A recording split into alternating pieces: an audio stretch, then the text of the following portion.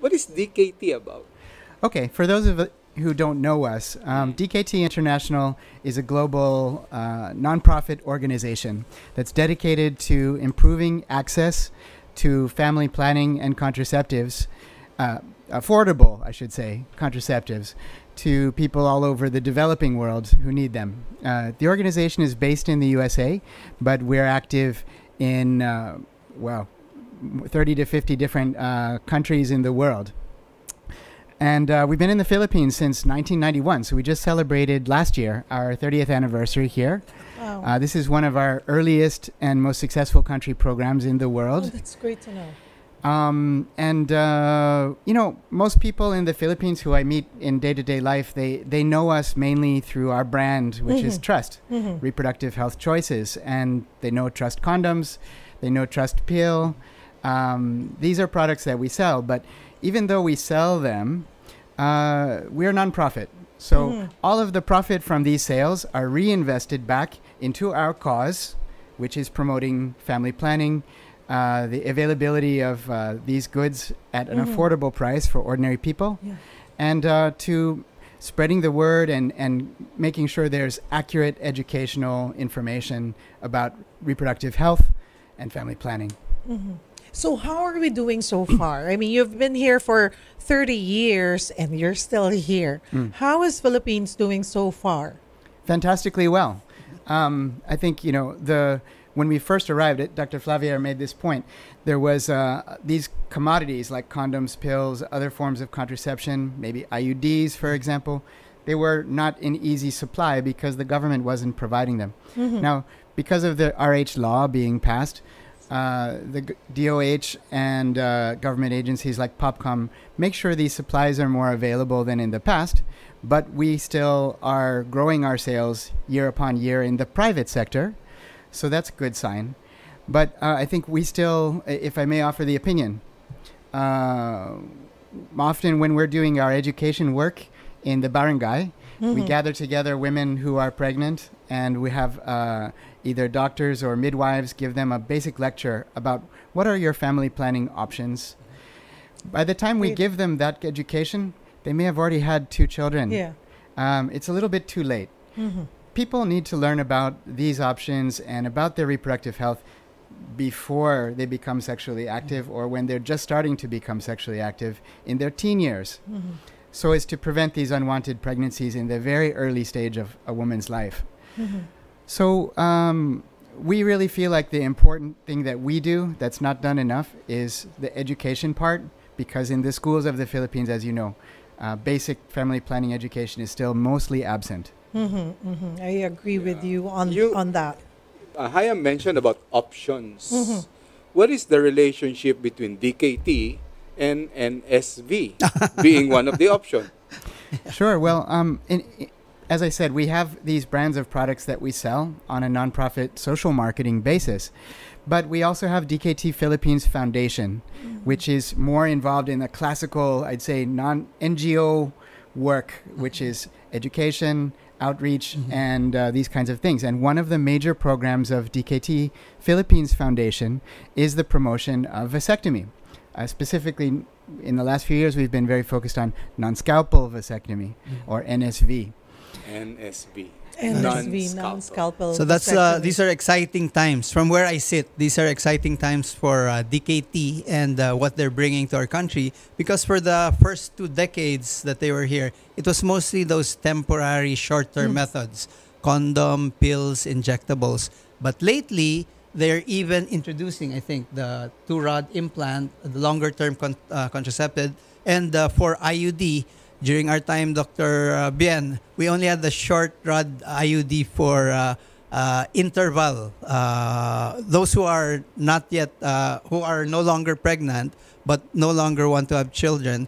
Now we have IUDs that you can insert immediately after delivering. So all of those new commodities of DKT are coming in. But of course, my personal love is their involvement in no scalpel vasectomy, which is explained properly now. We have a for-profit side that's plowed back, and the profit goes to help men and couples who have already achieved their family size and no longer want to have children.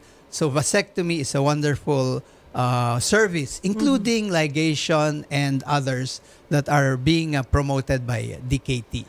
Mga kapatid, kaya po namin ginagawa ito. Kaugnay nga po ito sa buwan ng Family Planning Month ngayong Agosto. At kami po dito sa programa ay we're pro-choice. Gusto po namin kayong hainan ng mga pwede po ninyong gusto po namin i-introduce sa inyo, i-educate kayo, just like what Hayam said, na you have so many options.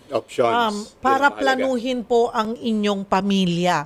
At yun po at isa po dito ay ang vasectomy. Okay, let's talk about vasectomy now. I've known Dr. John D for 2 decades now, and from the time I met him, diba? Ano ka na nun? Tapyas na. Tapos na. Ano bang Natalian tawag doon? na. Pag vasectomize, ano bang term? Natalian na. Ayun, tali na si Doc Kasi John D. vasectomize parang victimized eh. Hindi naman. Kaya nga, Tinalian lang. term. Tinalian. Ayan, na dumaan na po siya sa vasectomy. Alright, what is vasectomy? How is it done? Siguro, I hope you don't mind, Hayam, if we explain it in Filipino. Of so course. more of our fellow People, men would yeah. understand. Sure.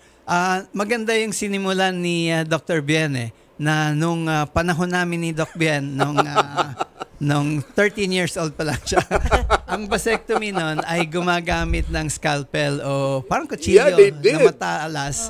They used knife on me. Yeah, no. Di ba? May pamanhid naman. Mayroon pa pamanhid. Pero what happened was, yung wife ko is Case natin. Third already. Third na. Third Tatlo na po. baby. Mukha lang pong binata si Doc Bien. Pero tatlo na po ang anak ni Doc Bien. And then, nagkaroon ng parang complications yung last pregnancy. So the OB-gynecologist talked to me and said, what are your plans tungkol sa family planning? Sabi ko, I don't know. Kasi hindi pa pwede. Ay parang hindi na pwedeng because of the complication. Nung Parang nung na pregnancy, magbuntis parang wag na magbuntis kung ngayon, maaari. tinatanong ako, would you like na magpaligate? Kailangan kasi with consent ng husband. Sabi ko, parang unfair na ako lang ang magde-decide.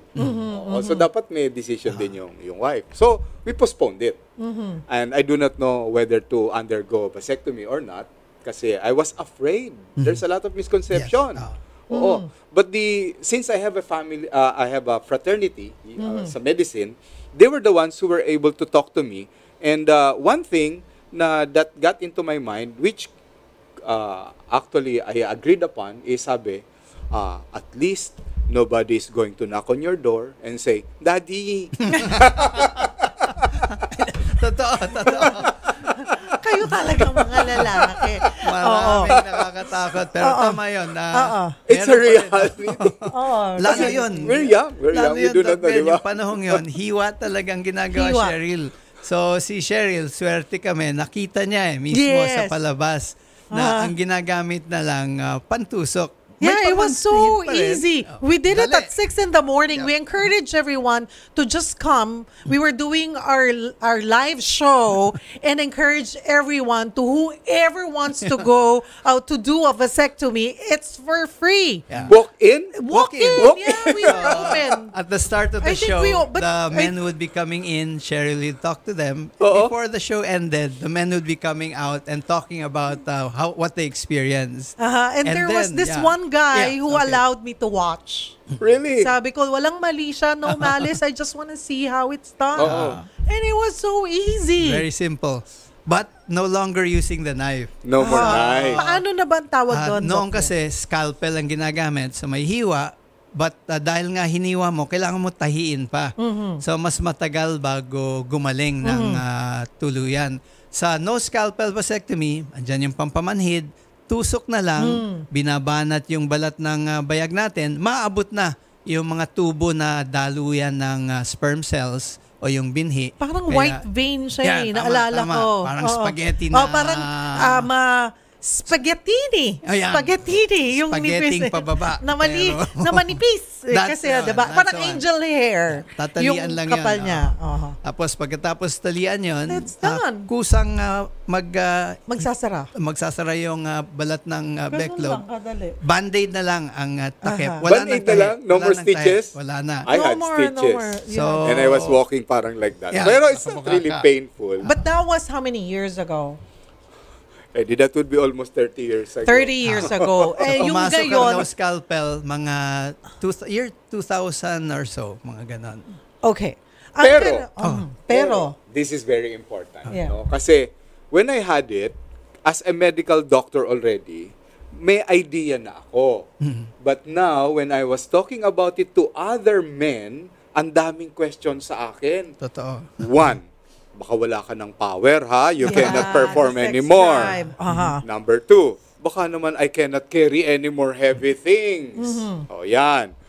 Number three, yung I will lose my body, papayat ako, and everything. Yung muscle, yung pagiging Muscle, you macho. lose. You cannot do exercises and sports anymore. So many misconceptions. Totoo. And the last thing was, they were saying na, baka maging cancerous yan. Okay. Well, that's why we're here, mga kapatid, para po klaruhin at linawin yung mga iniisip nyo, yung mga myth, ano po, ay ano ba to, sasabihin natin yan kung totoo or hindi. Ayan. Okay, simulan natin, Doc John, the sex drive. Okay, Yung sex life, makakaapekto ba ito sa sex life ng isang lalaki, ng mag-partner, pag sumailalim sa vasectomy? Okay. Yung isipin natin, yung mga hindi pa nagpapatali na walang ginagamit na paraan ng pagplano, chinechempo mo kung kailan ka pwedeng makipagtalik para hindi mabuntis si misis.